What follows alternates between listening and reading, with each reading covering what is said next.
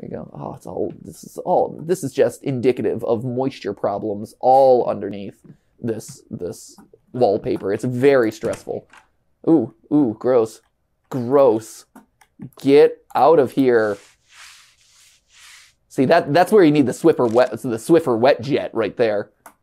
Can I pick up more than one load at a time? Can I be efficient? That isn't a trash bin. That is a hamper. That is a hamper for dirty laundry. If I put trash in there, that's unacceptable.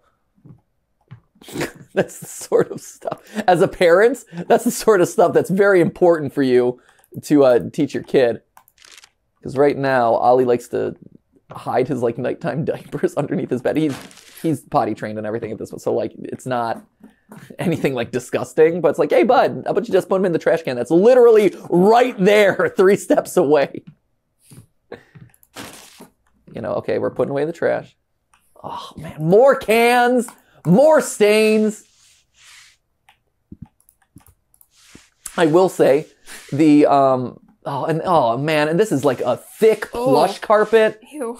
That's disgusting. It's so thick as a carpet. Not okay. Oh, the hamper. I'm committed to this bit. I don't care if the game says using the hamper is okay. I personally say it is not. Okay? Trash can goes in the trash receptacle. Dirty laundry goes in the hamper. I don't have many strong opinions, but I do about cleaning. I was raised in a household where that sort of stuff would not be okay. Yeah, Ash is adding that to the strong opinion board now. Yeah, hold on.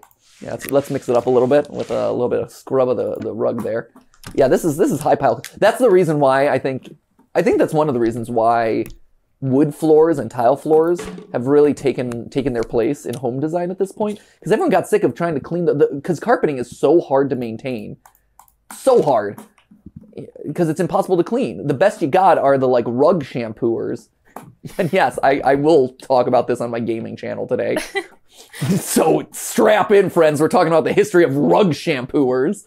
But you're literally trying to clean something that like has no ability to dry on its own, which is ridiculous.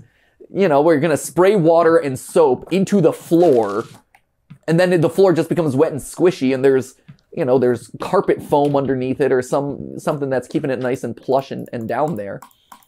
You know, so it's comfy for you to walk across. But no wonder everyone's like, oh, this sucks. Carpeting sucks, man. I like carpeting.